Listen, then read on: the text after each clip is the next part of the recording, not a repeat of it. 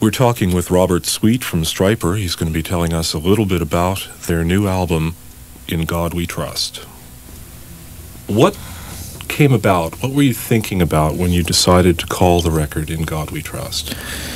Well, it was another one of those type of things where we were on the tour bus late one night, and the idea just popped into my head of, what's on money? The phrase that is on money everyone sees every day.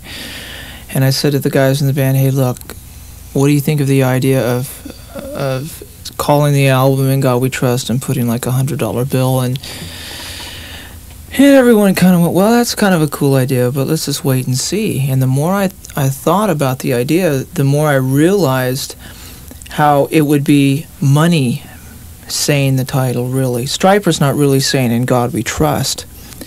And when you see the album cover, you'll realize that it's actually money that makes that statement. And I think it's really cool because what it does is it reminds people of what they see every day. The United States, the nation, was built on that idea of trusting in God, and it's on our money.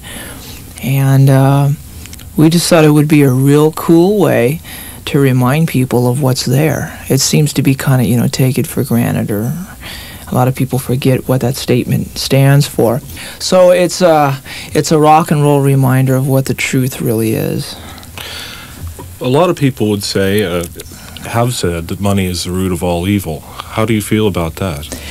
It's very easily answered. You see, it's a common thing to forget two key words that are in that statement you just used. A lot of people say that money is the root of all evil, but that's not really what it is. The love of money is the root of all evil.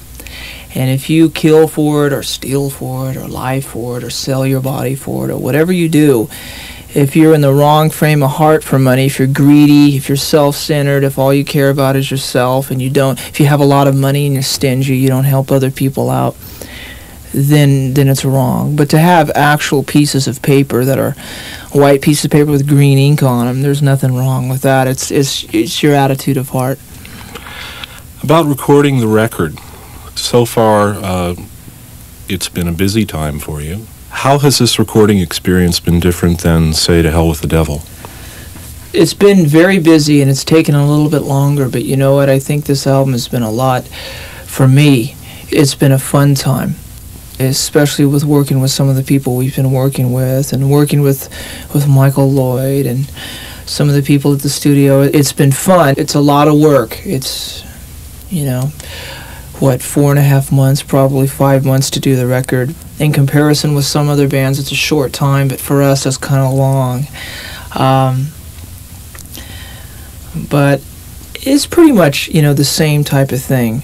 It is doing any of the Stryper albums, just getting in there and going for it. Like I said, this one's taken a little bit longer, but I think it's been a lot of fun, especially in comparison with To Hell with the Devil.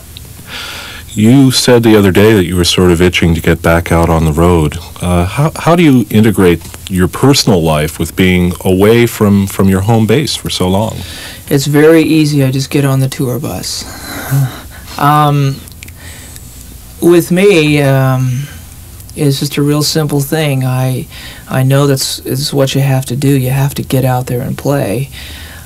People want to see you, and it's what I do best. I love being in the recording studio. I think it's great, but after seeing four walls for a couple months, I kind of miss being out there playing on stage. So it's really what I live for, so it's real easy just to go and do it. I'm looking forward to being out there and playing. I mean, it's hard.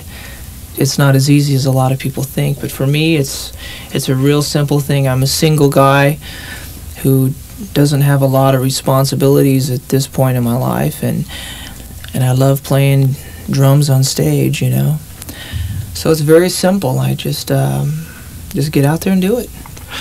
A lot of drummers are really both visually and actually way in the background in terms of where they are in the band. The guitarist or the vocalist has all the focus, but you've always had a different approach.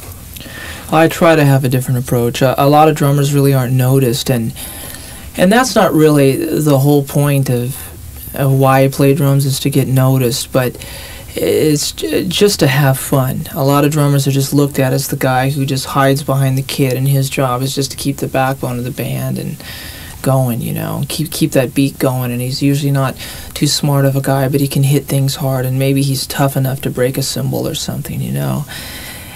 And with me, I just always went, I don't understand why drummers are hid, why their drum sets cover them up. Now, not all drummers are hid, and there are a lot of visual guys out there, but for me, I just like taking the attitude of it's a very visual thing, it's entertainment, it's a good time, it's a lot of fun. I'm actually, if you want to know the truth, not a really good drummer. Everything I do is pretty simple. I mean, I'm not a bad drummer. I do good in Stryper. But everything I do is really simple, but I just like to have a lot of fun with it. And that's why, say for example, I really like Tommy Lee.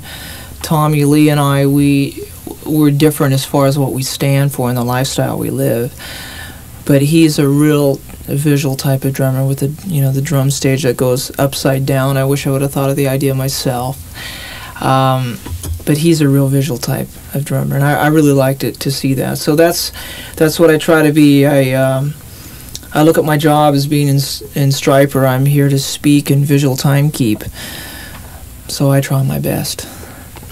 How do you feel overall about the way the albums come out? I've only heard a few of the rough mixes so far, but it sounds like everything's right there. It's really happening. Well, good. That makes me feel good. I think this album's turning out outrageous. I think as far as vocal harmonies and great production, I think this album, and I know every band in the world says this about their latest album at the time, but I think this is the best Stryper album by far. I feel great about it. Thank you, Robert, for taking time out with us.